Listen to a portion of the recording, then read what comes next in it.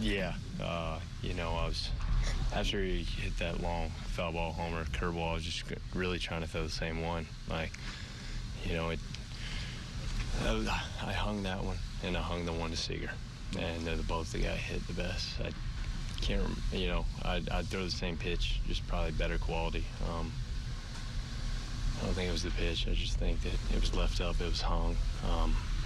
You know, it sucks. I feel like I lost it for my teammates. They battled today. But, you know, it's one day. Come back tomorrow, get ready for the Angels. I still feel great. I still feel confident.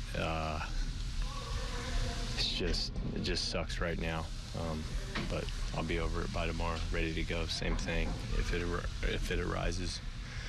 You know, it's funny. Stuff was really good, except for those two pitches when I went back and looked at it. The foul ball homer and the homer. Everything else was really good. The foul ball homer, does that make you a little bit more cautious? No.